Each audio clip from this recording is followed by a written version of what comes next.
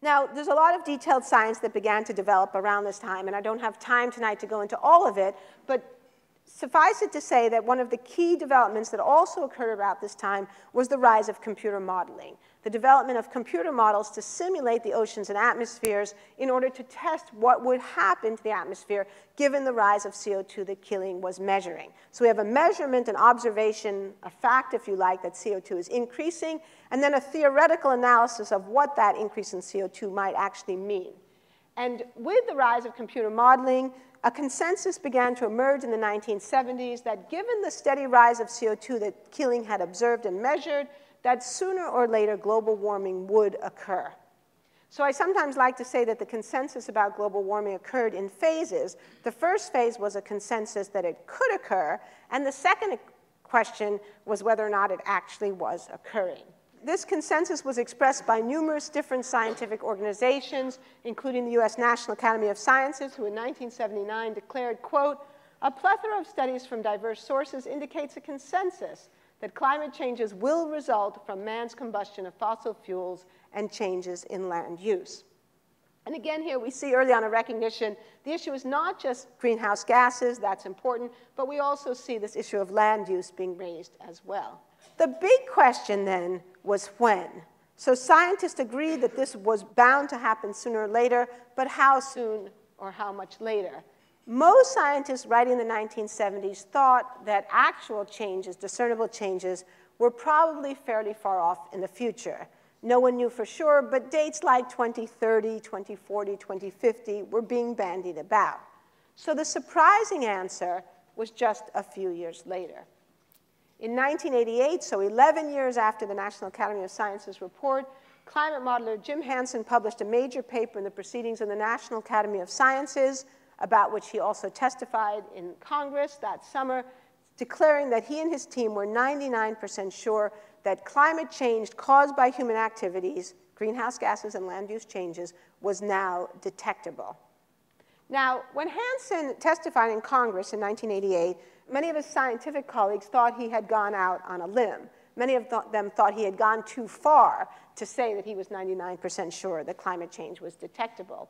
But they also agreed that the question was a very important one. And so it was this disturbing evidence that led to the creation in 1988 of the Intergovernmental Panel on Climate Change. So there's been a lot of news, and there was a lot of press this year about the IPCC, a lot of criticisms, a lot of allegations about potential mistakes. But how many people ever stop to say, well, who are the IPCC, and why do we even have an IPCC? And the answer is, well, because we've known since 1988 that the climate was perhaps already changing. And scientists and politicians understood at that time that we needed an organization, an objective scientific organization, to evaluate that scientific evidence. And that's exactly what the IPCC has done since 1988. It also led in 1988 to an introduction into Congress of several bills to address the question, including the US National Energy Policy Act, quote, "to establish a national energy policy to reduce the generation of carbon dioxide and trace gases as quickly as is feasible in order to slow the pace and degree of atmospheric warming." So again, we see a recognition of the problem, and we see the beginnings of a suggestion of a potential political response. And in 1988 also, the New York Times said, quote, "the issue of an overheating world has suddenly moved to the forefront of public concern."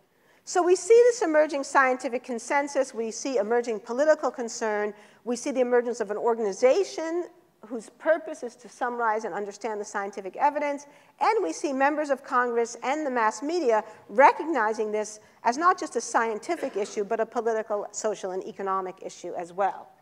But at the very same time that this was happening, we also see the emergence of a political challenge to that scientific evidence. And that political challenge took the form of a campaign to cast doubt on the science and to claim that there was no consensus and that we didn't really know what was going on. The campaign focused on the claim that the science was unsettled and that therefore it would be premature for governments to take action about global warming. And I'm a historian, so I'm always interested in the origins of things. Where did things come from? Why did things develop the way they did? And so in this project, Eric Conway and I tried to figure out where this claim had come from. And we found that the origins of the claim could actually be traced back to a small handful of people. Some people who have read the book sometimes say, I don't know, it's hard to believe that 3 or 4 people can have so much impact. And I say, well, Adam and Eve created the human race. Now, today, there are attacks on climate science from many quarters. But one of the most important, for a long period of time, going back to 1988, going back to this critical period, is an organization called the George C. Marshall Institute, a think tank based in Washington, D.C. For many years, the Marshall Institute has denied the reality of global warming or insisted that if there were warming, it was not caused by human activities. It was just natural variation.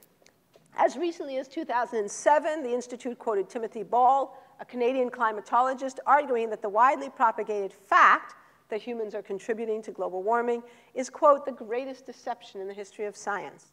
More recently, the Marshall Institute no longer denies the fact of global warming, but they continue to try to cast doubt on the reality of climate science.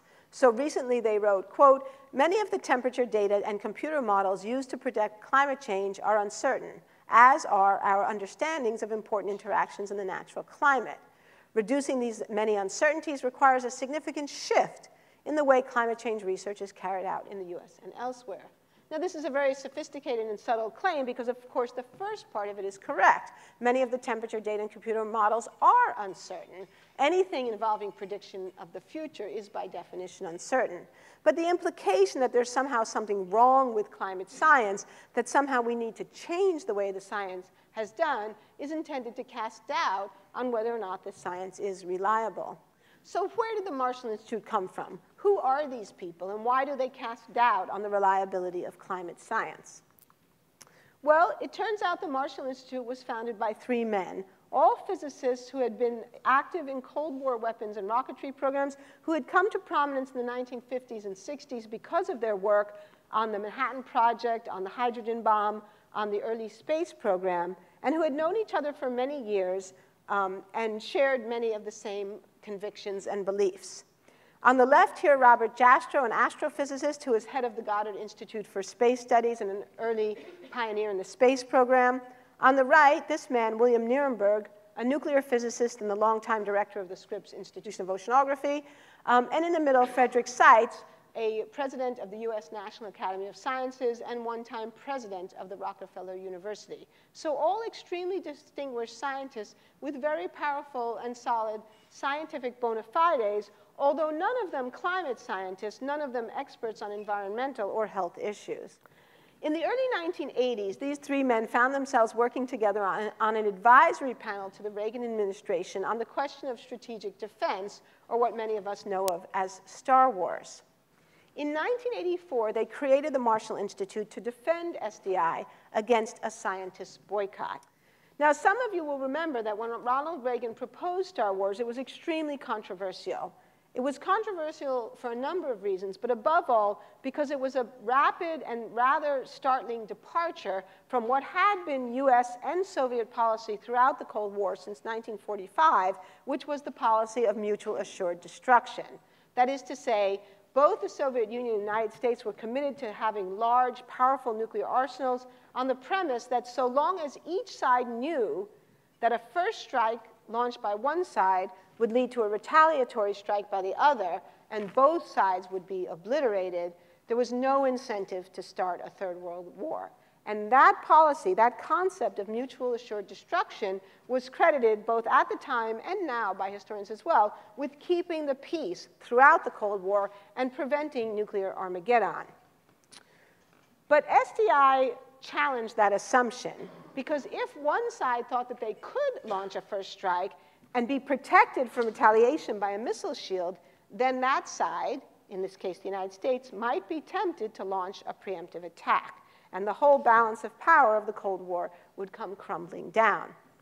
So because of this, the vast majority of American scientists, as well as many other people as well, opposed SDI as potentially destabilizing, potentially actually leading to the very war that it was intended to avoid.